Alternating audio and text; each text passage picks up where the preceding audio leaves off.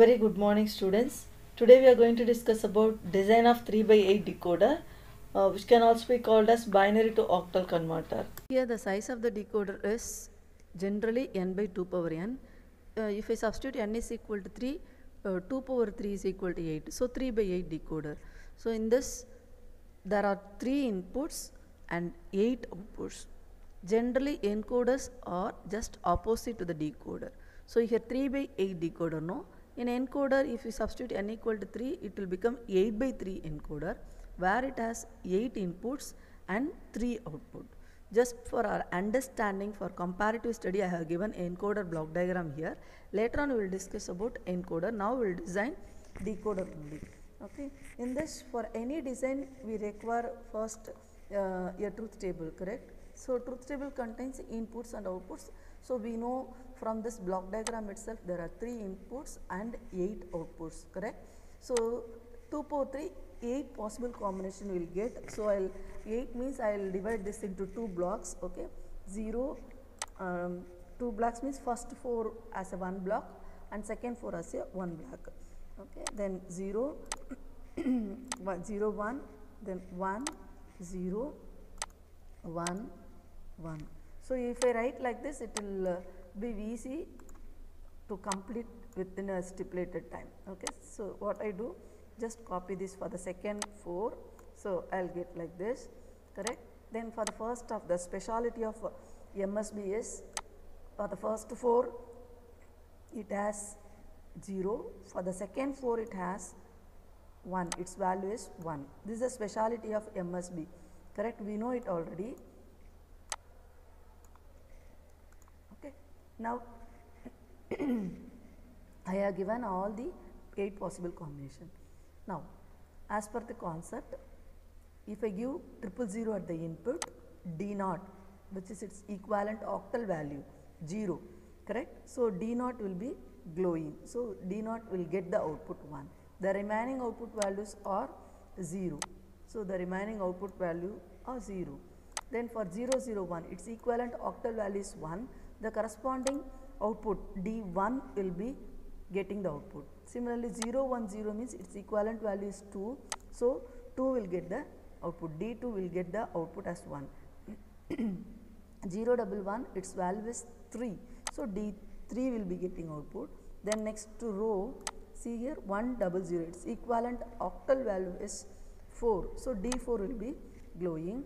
Then 101, its equivalent octal value is 5. So D5 will get the output. See here D5, corresponding D5 will get the output. Similarly the next output will be 1. So for the 111, its equivalent value is 7. Its equivalent octal value, we can say like that, its output is 1. So for the remaining output will be 0. See here, all the output will be 0 here. So the next in design, first forming the truth table, then writing the mean terms that we know, writing the mean terms, correct? Here we can write the mean term, but see here for each output, 7 output, we will write 7 mean terms. But taking D0, it is having the mean term for the only one cell. So what does it mean? Even if you form a K-map, it is not possible to get the simplified expression. Okay, so you will get a only single grouping. So no need to go for K-map like other designs. Okay, so instead we can write its equivalent min-term expression. What is the equivalent min-term expression? 000.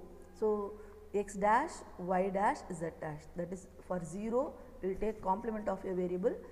Then for 1 we will take original variable. So D0 will take, see here 000. That's why I am having D0 is x dash, y dash, because 000, x, y, dash, z value is 000, correct? Z dash 000.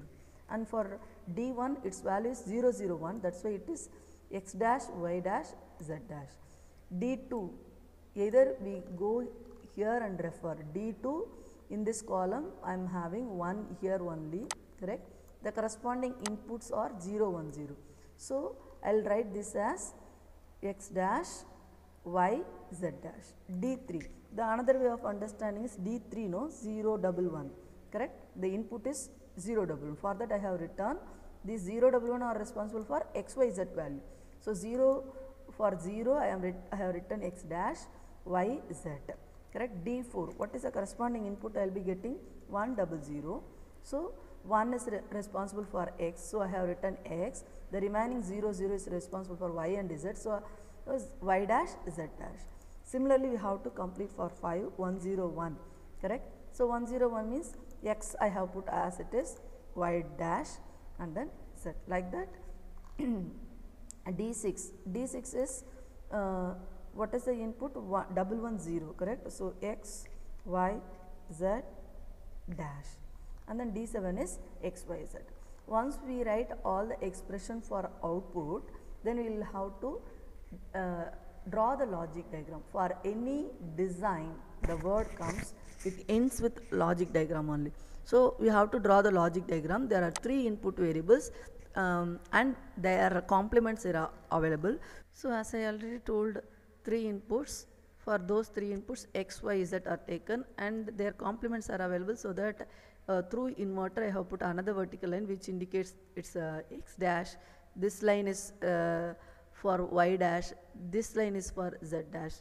Now we know for D0, X dash, Y dash, Z dash. See here the tappings are taken from X dash for the input of AND gate. See here it is X dash, Y dash and then Z dash.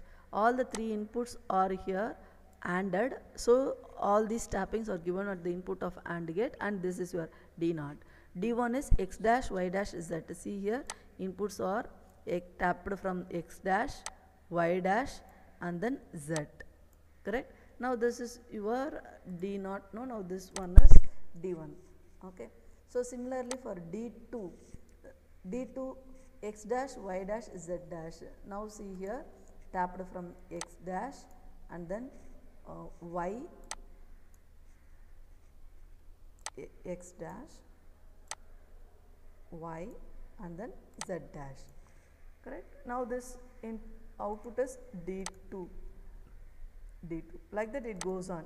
D3, D4, D5, D6, D7 we have to implement based on this expressions, okay, till D7. So we will consider 7. No, see here D7 is X, Y, Z, X, Y and then Z. All the 3 inputs are given to AND gate because all these expressions are ANDed, okay. So like this we have to draw the entire logic diagram. Thank you all.